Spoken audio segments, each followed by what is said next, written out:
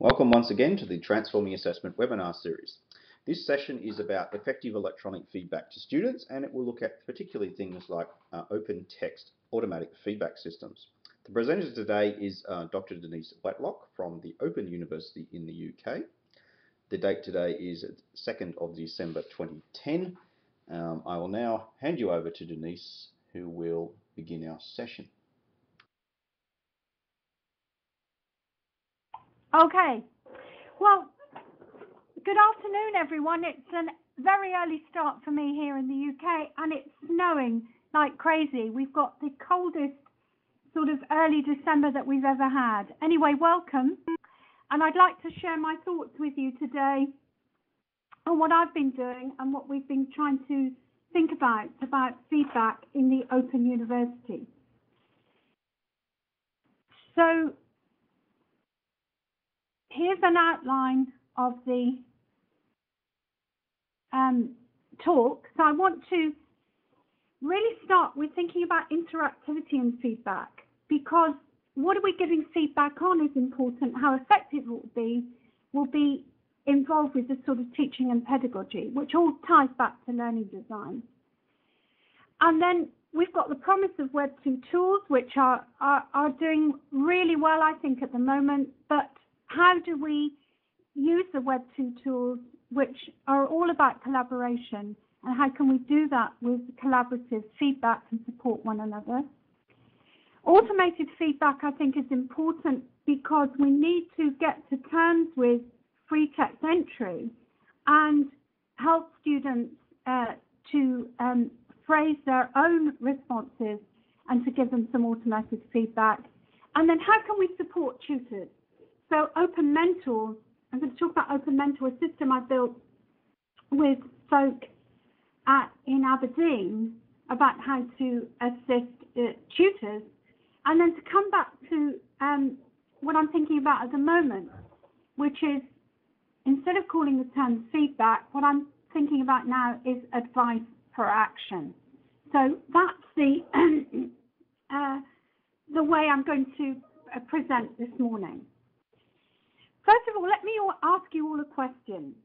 And I want you to put your hands up. I'm going to ask you about your theoretical position in your pedagogy. How many of you would say you were behaviorist?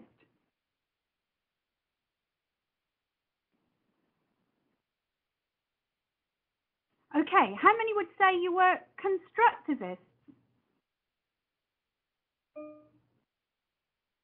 You've got one. How many would say you are, postmodernist?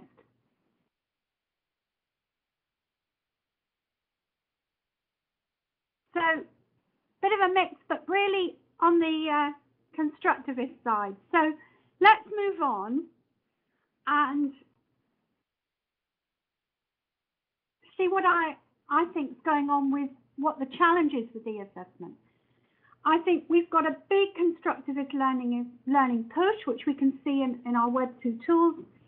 And for assessment, we've really got the, importantly, and we can't, downgrade this, that we've got to have institutional reliability and accountability, because we are giving people qualifications.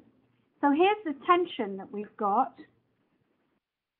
And I think also that we can't neglect the human response to assessment and feedback. I can remember when I first received feedback on the paper, the first paper I submitted to a journal, and I thought the feedback was dreadful. I felt quite sort of emotional about it, and then I showed it to my professor, who said, "Well, this is wonderful, Denise. It's only a few little corrections." And I thought it was the end of the world. So, we shouldn't forget about the human reaction. And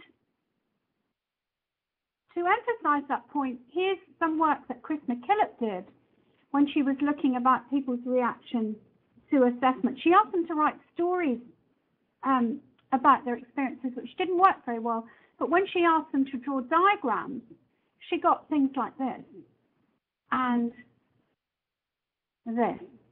And so assessment, is seen as a big hill, a big mountain to climb. The goal's worth it, but there's a lot of pain on the way. So I think my thesis is saying, well, okay, we're doing very well with constructivism as it is at the moment, Web 2 tools, but with assessment, I think we've got a wolf in sheep's clothing.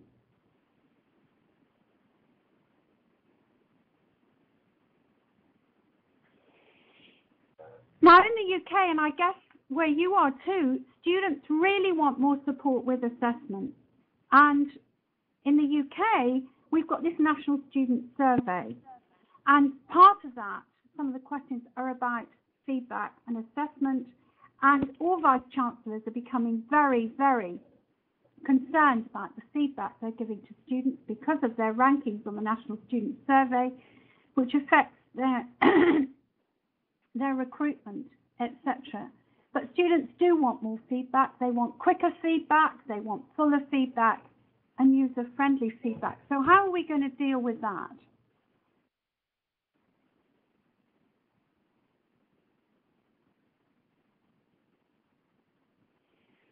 And I think from a tutor's point of view, there are all sorts of problems with feedback. I mean, tutors say that the students ignore the feedback. They look at the mark only. And students are concerned with some of the surveys that I've done that you can tell me the correct solution, especially in maths and in science, but I don't really understand what's wrong with mine. I don't see where the error is. And as Sadler says, and Bode, that feedback needs decoding, and of course it needs to be timely.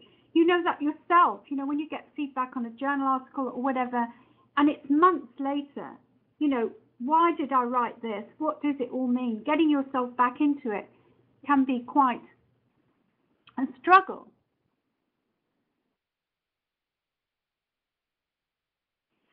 So what I wanted to start off with is to think about what sorts of tasks which incorporate feedback assist learning. And we've been doing, I've gone too far, sorry, it's gone too quickly, but it doesn't matter. Here's one of the tasks that I'm going to talk about. But first of all, really what I want to say is that in the science interactive tasks that we've been building for students to work alone with, now some collaboratively, that we have a tell, explore, check modus operandi, and what the students have to do, and it's well tried and tested in science, is to predict, look and explain. But what we want them to do is enter the discourse of a subject via audio feedback because they are distant students. And what we've done here is we've offered some sort of multiple guess questions, which are much more complicated than just very simple tick the box. And these have been in biology, where they've been talking about evolution. And what's happened, what we've done with the audio feedback is we've actually recorded the tutor explaining why the correct option, the 1 out of the 4, was correct and why the others were incorrect. And if you think you're in a tutorial, the tutor will probably just explain which one is correct, but not go through why all the others are incorrect and why. And also, I think that it's just we're concerned about students who are at a distance actually coming and understanding how to talk about their domain, not just write about it. And so we're giving a lot of scaffolded text feedback as well with 3 goes, so that you get 2 chances to answer and you get some hints, and on the 3rd go there's a show me button and you're actually told what the answer is, so you're not struggling forever and ever. Let's have a look at one of these tasks, which is actually a game, and it's the carbon cycle. And I'm going to have to go back one again. Here we are. If you have a look in the top left-hand corner, you see a big black ball, which is supposed to be the carbon atom. And the idea is that the students have to put the carbon atom into the right reservoir, because this is the carbon cycle we're talking about. So if you want to go from the carbon that's in the air into the trees, then we've got to be able to explain and clock up that this is photosynthesis, and that if you want to get carbon from the animal, the fox there, then you're going to have respiration, and so there's going to be a move from oxygen from here, carbon dioxide rather, to the atmosphere, etc. So you've got to get into the different reservoirs, and that's a sort of game area.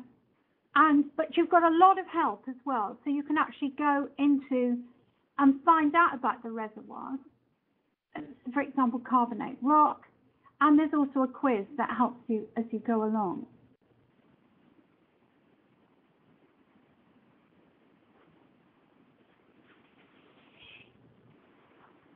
The thing is, if you're going to invest in this type of electronic interactivity, it's costly, but does it pay off? And when I was actually doing this work, I looked at a number of these sessions that we'd built, these in different domains, in chemistry, in earth science, biology, and the programs are named at the bottom of this graph: Galapagos, organic molecules, meiosis and mitosis and seismic waves. And you can see there that where there was a lack of interactivity in one of the programs, there was less cognitive change or less learning. So I think interactivity is important.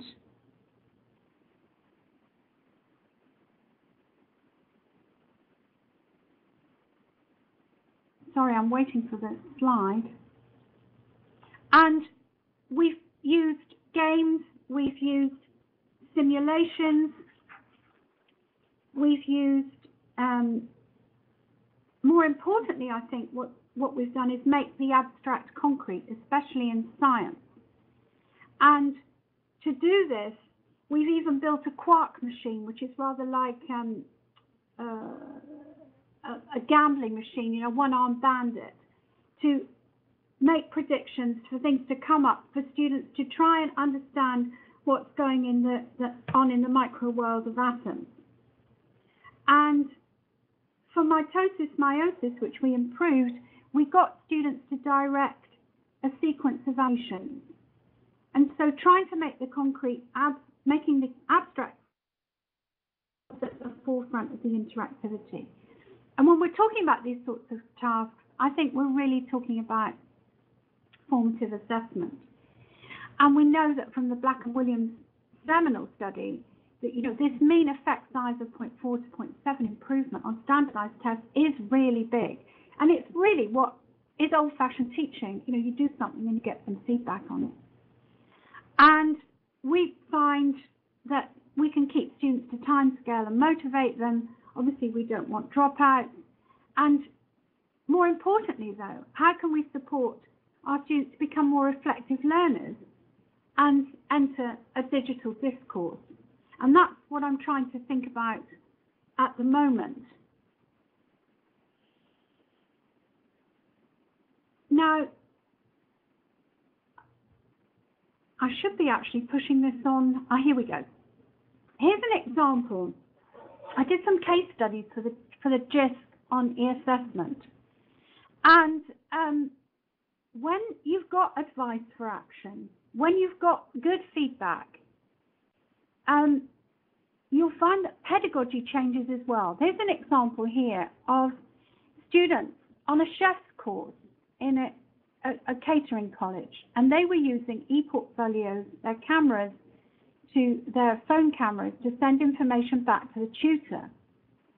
And what they were doing here, because these students have trouble writing, they were actually sending back the pictures, and the tutor was using what they were doing and changing the lessons when they got back into class, because he was building on what